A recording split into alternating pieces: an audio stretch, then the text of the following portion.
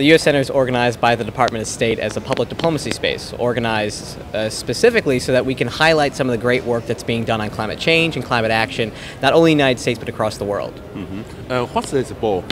This amazing thing is NOAA's Science on a Sphere. NOAA stands for the National Oceanic and Atmospheric Administration, and this is an unbelievable way that we can communicate how changes across our world are actually occurring spatially, as basically we would see it as if you're standing from outside Earth looking down on it. Yeah. What we think about NOAA is just like the world with a bureau, not belong to one country. You serve the worldwide. Why no one want to do that?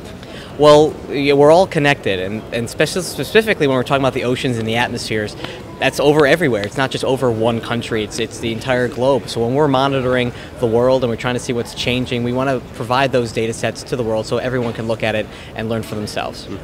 What's the contribution of the NOAA for the climate change issues in the science field?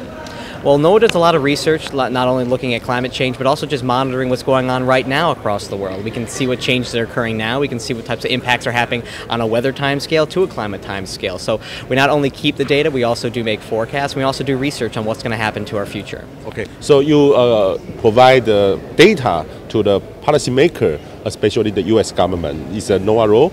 Right. Yeah, we do provide data to decision makers. We do research for them as well, and we try to encapsulate what our data is actually saying in a way that's a little bit more understandable to the rest of the world, because data by itself is not useful, but you need to actually look at that data and come to a conclusion about what that data is actually saying. I know you are a scientist idol. What's the idol for? It's a kind of the campaign, how to do that?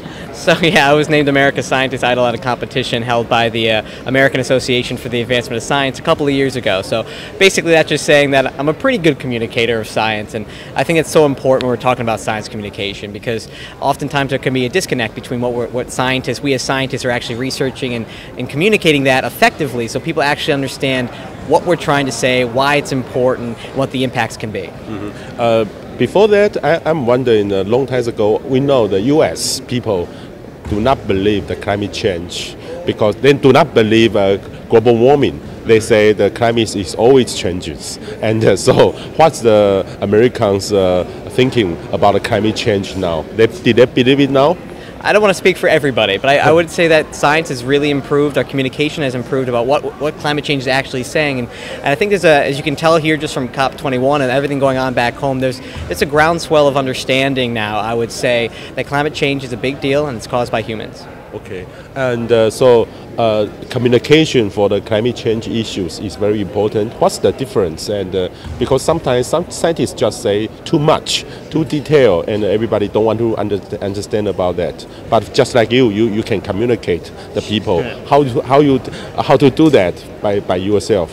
So yeah, as scientists, we tend to talk a lot, and we like to kind of get into the really in-depth, specific, technical aspects of our science, because that's what interests us. But we have to recognize that just like we don't like other things, people sometimes don't want to get into that much in-depth, the technical details. So it's a way of talking about our science. It's not dumbing it down. That's not talking down to people, but it's just communicating what it means. What are the impacts from what we're actually seeing, and kind of talking more at a level that people can understand in general, and not try kind of getting too specific or too, I guess you could say, digressing from the main point of what our research is. Okay, thank you very much. Thank you.